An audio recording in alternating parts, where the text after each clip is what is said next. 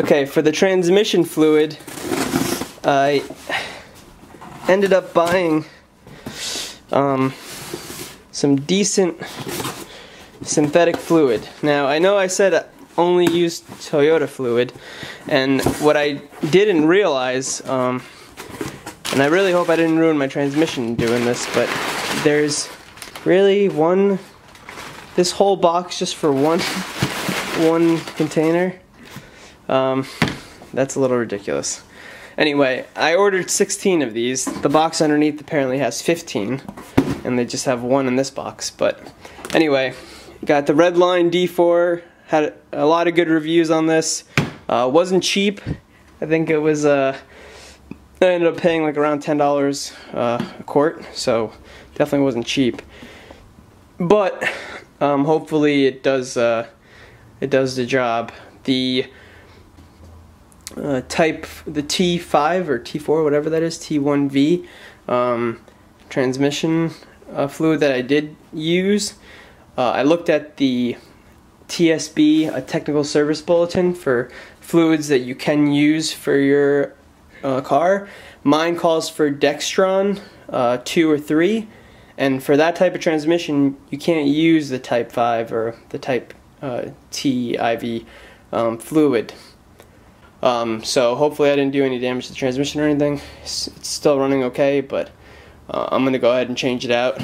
Unless, I know a lot of people, I've seen a lot of reviews and a lot of comments online that it's perfectly fine, but until I see a bulletin or something from Toyota saying that it's fine, I'm gonna go ahead and switch to synthetic and use, this is for Dextron, or replacement for Dextron or whatever. It says it's compatible with Dextron 2 and 3. So that's why I'm going to be doing this flush.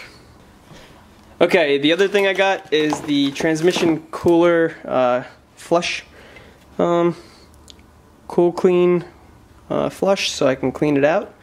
I'm not sure if it's dirty, but it doesn't hurt now that it's going to be all apart. Okay, so no matter how prepared you think you are, I guess there's like three things that happen. You have everything that you think you need, and you end up using everything you need. You have some extra things that you thought you needed but you didn't need. But what really sucks and what makes the DIYers a DIYer is the things that you need that you didn't think you needed, and you have to go back out to the store at 2 o'clock in the morning to try to get it. I think I have everything I need. I got a hand pump, a container for the fluid. I have 16 quarts of the Redline D4 automatic transmission fluid. This right here, what I'm planning on doing is radiator replacement, which I have the radiator as well. Automatic transmission fluid exchange. Anyway, so right now we're going to try doing a transmission exchange, fluid exchange. These are the two lines that go to the transmission cooler. They come, and I don't know if everybody understands this, but your radiator has, sorry, let me get out of the wind here. Your radiator has transmission lines on the bottom of it, and the transmission line coming from the transmission goes into the transmission supply line, goes into the radiator's transmission line at the bottom, comes out of the radiator's transmission line, comes over into the cooler, comes out of the cooler, and then goes back to the transmission. That's how it works. So it's sort of like a pre-cooling and then final cooling. A pre-cooling using the radiator, and then a final cooling using the transmission cooler, and then the return line goes back to the transmission. So right now I'm going to go ahead and drop the bottom skid plate. You can see I have new bolts there because I replaced all the bolts. So we're gonna go ahead and drop that. We're gonna drop the plastic shroud up behind it as well. This way we'll have access to everything. Not that we need it particularly, but I'm gonna be doing the alternator soon, so I want access. And just getting to the radiator hoses and everything, it makes it a lot easier. So we'll be doing undoing these. I've done it a bunch of times, so it's sort of not a big deal for me.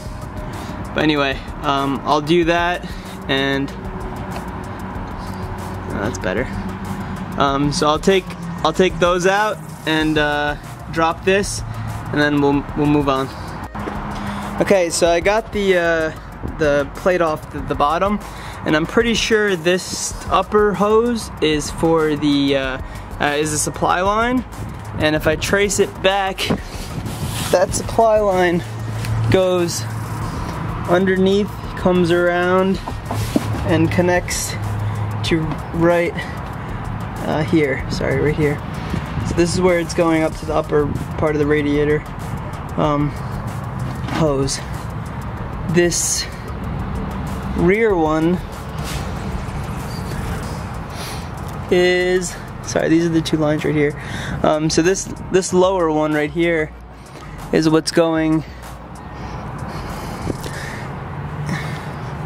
There's a lot of hoses down here, so it's hard to tell what's what, but this one right here, these two lines, if you can see, they go back.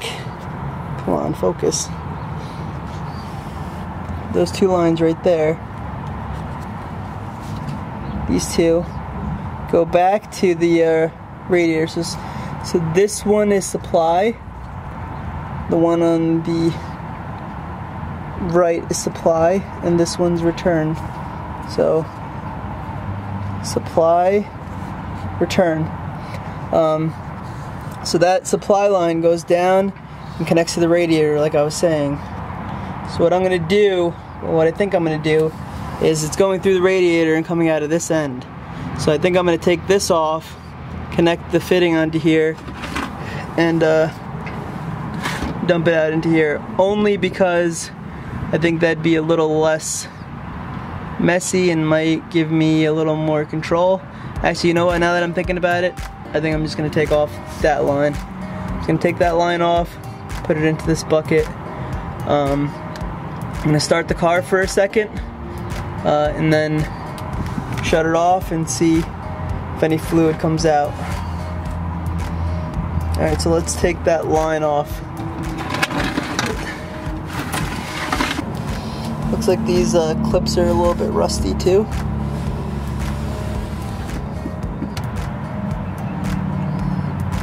Okay, got the clip moved over.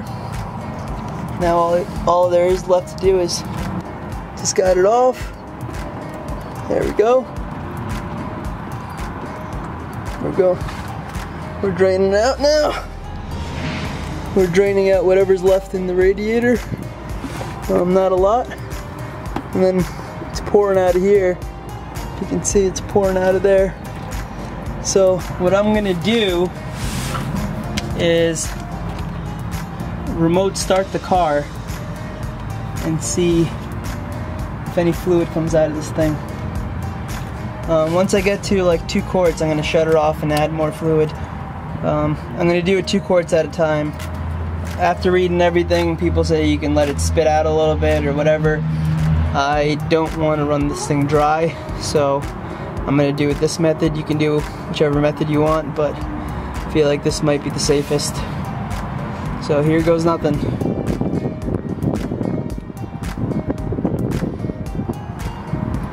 Sort of, I've seen everybody do this, so I'm not too nervous, but I am still a little nervous. Okay, here we go.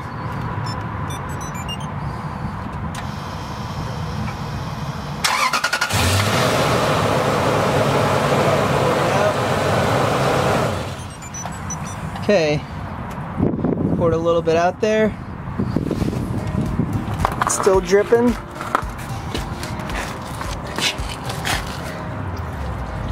Sorry, I got nervous. I shouldn't have shut it off so quick. But that was a lot at once, and I don't want this thing to run dry like I said. So I think I'm gonna go ahead and start adding some fluid. Okay, I had it on for, I'll check the camera time for how long I had it on, but I want to see how many quarts. I'm thinking it's probably just about a quart. We'll see. Actually, it might not even be a full quart.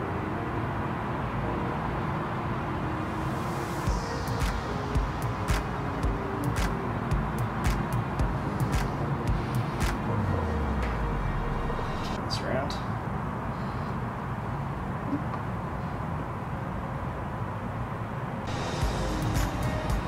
Okay, that's about 3/4 of a quart. So we got 3/4 of a quart, and when I turned it on in about maybe 5 or 6 seconds, and then I shut it off, we got 3/4 of a quart. So I'm gonna say like 9 or 10 seconds a quart, maybe even less than that.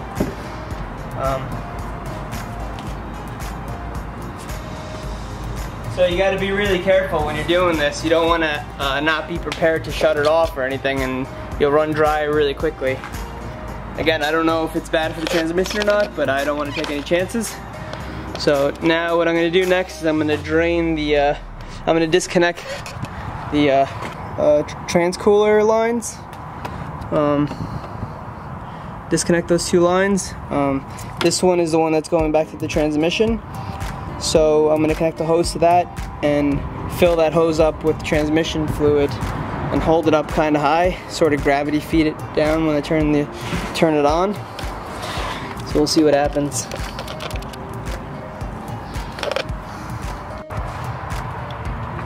Okay, so I got the other hose off. I got this hose pretty tightly on there. Just a pressure fit, didn't put any hose clamps. Got this on here. Again, that's just a pressure fit too. I don't think that's gonna come off, but I'm not sure. Hopefully it doesn't. Should have used that funnel for this one, but I didn't. Maybe I will do that actually. Yeah, let me swap these out. Okay, what I'm going to do is add about 3/4 of a quart to the dipstick. And then I'm going to go ahead and fill this line up with fluid and see if it returns it when I start the car again. Alright, now I'm just using this super tight crap just so I can flush it. I'm not really going to fill it with this. I just want to see if this will work.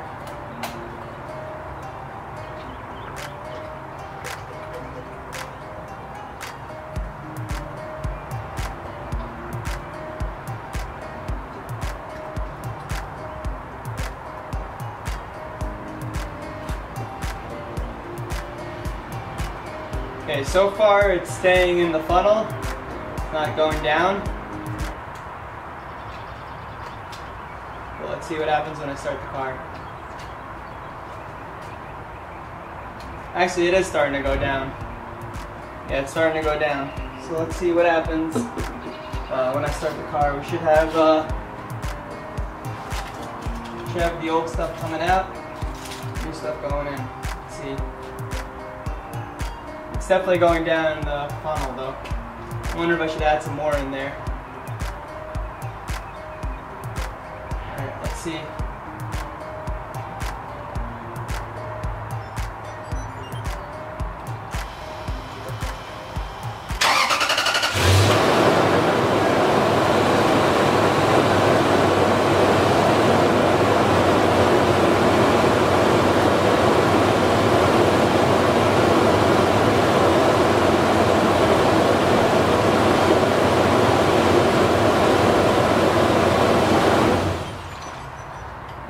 Look, it sucked in that transmission fluid right there.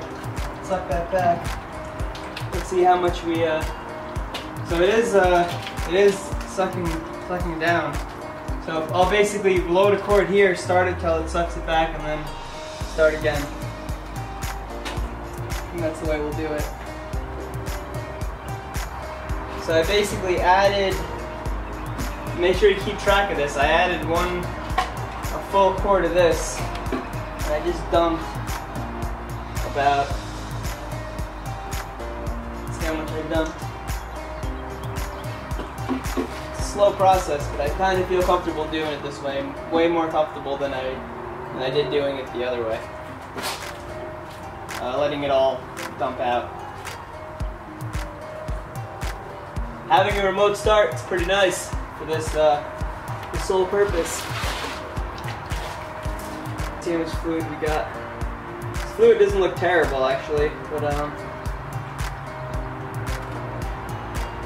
just don't like having the wrong type of fluid. And I don't know if it's really the wrong type or what the deal is, but better safe than sorry. I think we got a lot more than a quart here. Yep, that's about, this is pretty much a quart right here. So we got about 2 quarts out this time. I wish I had a container that could hold more. If you guys are at home doing this, get a container that has graduation so you don't need to do it like this. But unfortunately I used this thing. It was only $5 at Walmart, so it wasn't a huge expense. But hindsight, I would have got something that could hold more and had graduations on it. So far we added 1 quart and we took out 2 quarts so far. So that 1 quart we added, a little bit more than double came out. Because what I'm trying to do is get rid of all the old stuff before I start putting the new stuff in.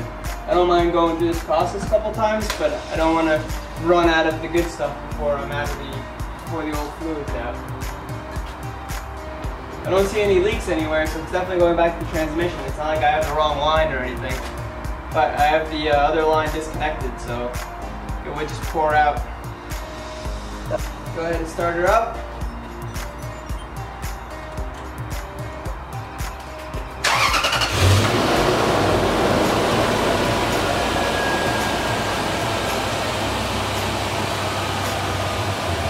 Fluid, drawing some out.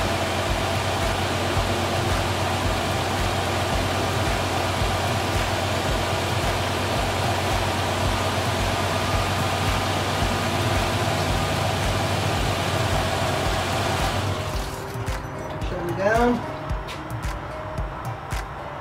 Go ahead and let her draw this back in.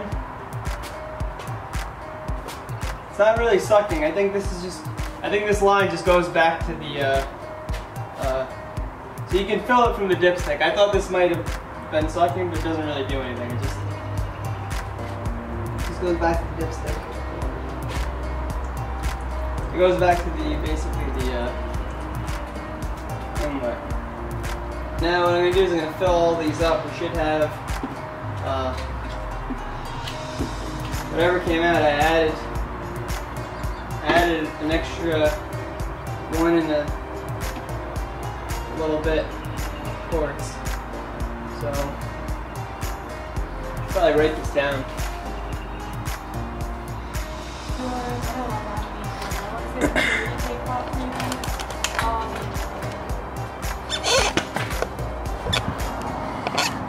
Yeah, but do you think with all the rest of the design? Alright, so what I realized is this line, this return line actually goes right back to the transmission pan. So it's the same thing as filling it from over there.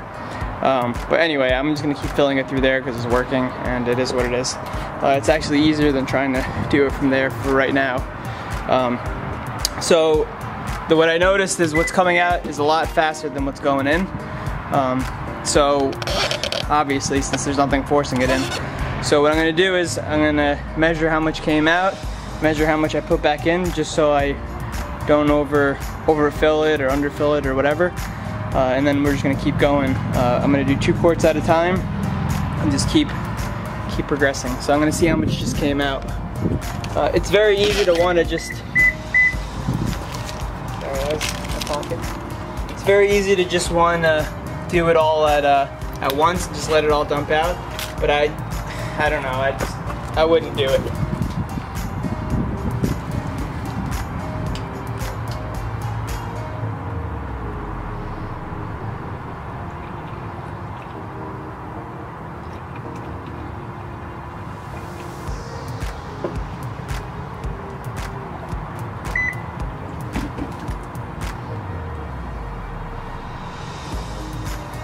You can see the color is pretty dark. It's supposed to be a bright red, so it's good that we're doing this. It's actually not as bad as I thought. This just means that it needs to be changed, not that there's anything wrong. This is good. So once, okay, this is gonna make it 4.3. Yep, let's call it 5.5 even. Alright, so 5.5 came out. We put back in 4. So now I'm gonna put in an extra quart. Alright, so I put an extra quart in.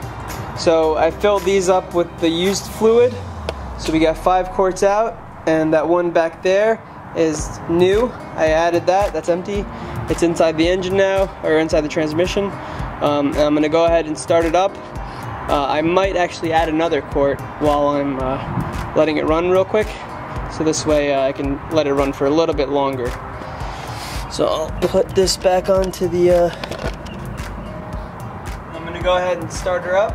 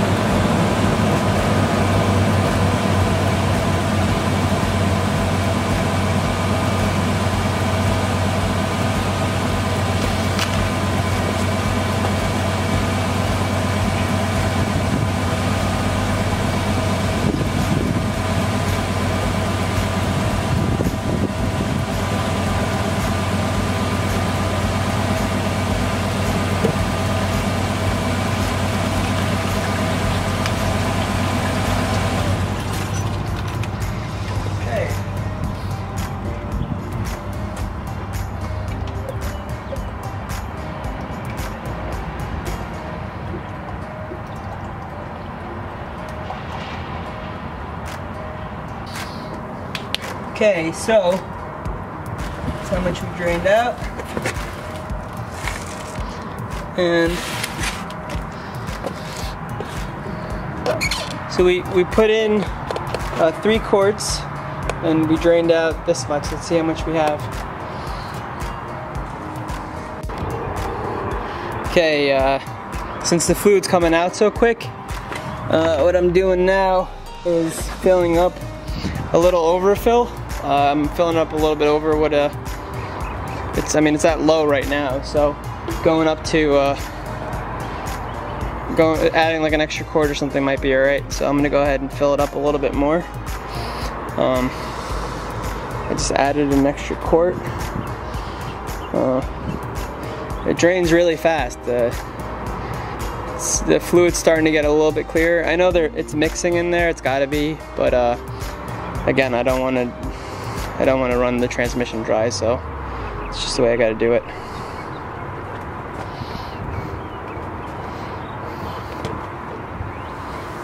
All right, so we're gonna start her up, and I'm gonna let her run for a little bit, see what she does. I actually might connect the lines up and shift through the gears for a little bit and then put her back into park and do this again. Okay, before I go ahead and connect the lines and just run through the gears real quick, what I did was I connected,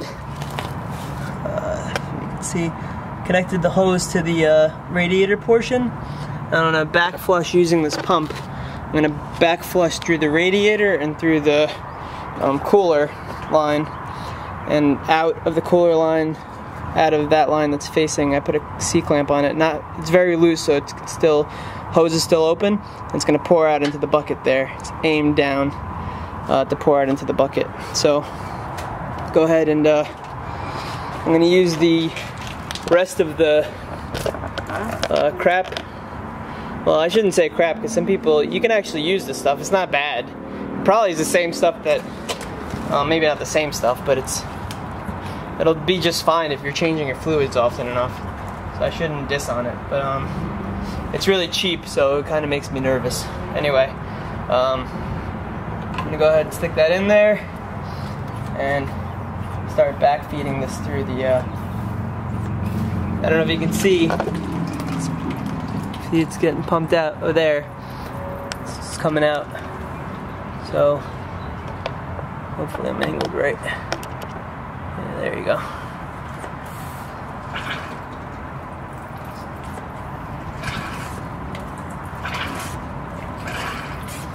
Feeding this new fluid.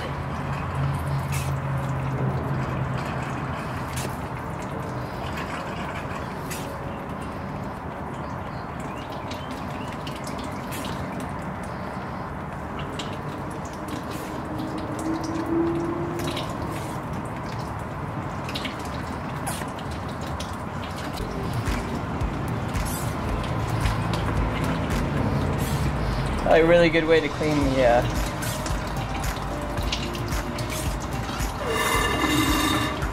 transmission cooler.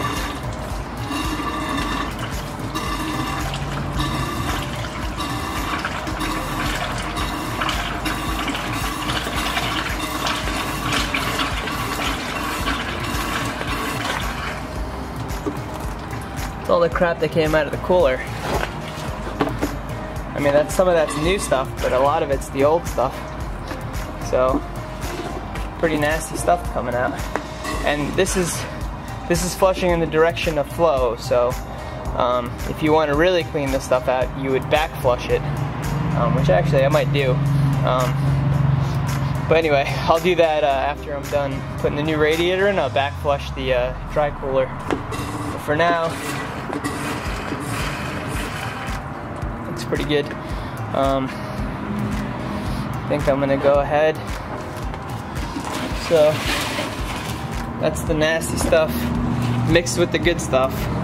So you gotta remember there's some good stuff in here too.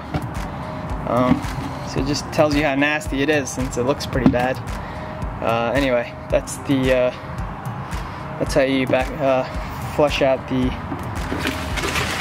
dry cooler. I have the dry cooler cleaner stuff, so I'm gonna use that as well. But for now, that's what I'll do, just to run it for a little bit. I don't want to run the new fluid. I don't want to run this old fluid back into the transmission. That's not effective. Okay, I got 3 quarts left. Fluid's looking pretty good. So what I'm gonna do is start the car for a second. Just get the fluid to come out a little bit and then check it. And if it looks good, then we're done. If it doesn't, we're still done because I don't have any more fluid left. So I'm gonna clean this out so I don't have anything left, so I can see what color the actual new fluid is. And then we'll compare it to a bottle of the old stuff. Okay. It's been cleaned up. We got an extra quart in there that I put in already. Check the dipstick. So we're gonna start her up for a sec and then see what color the fluid is.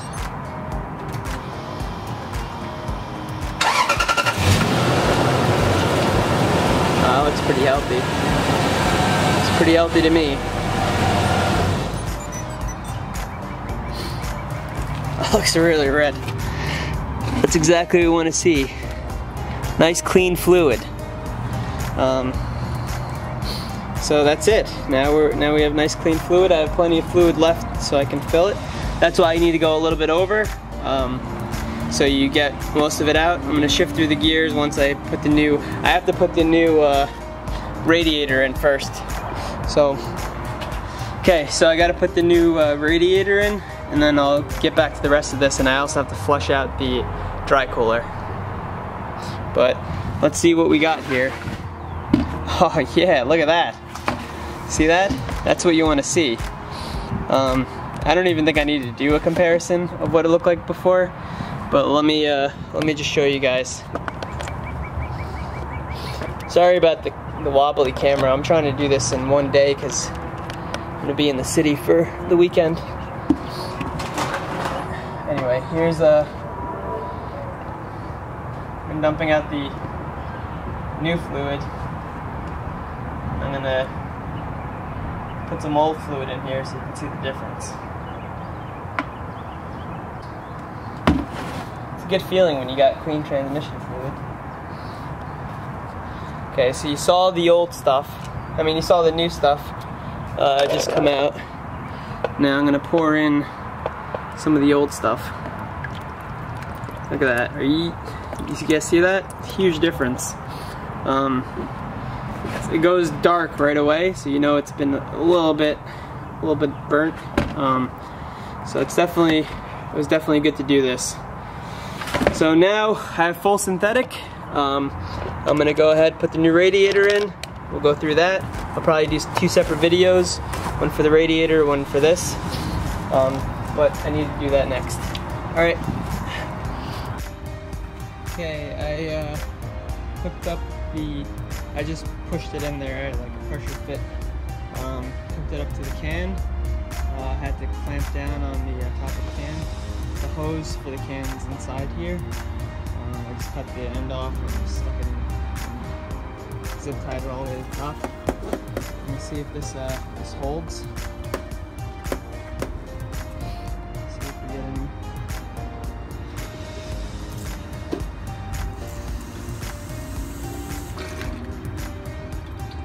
Looks like it's holding.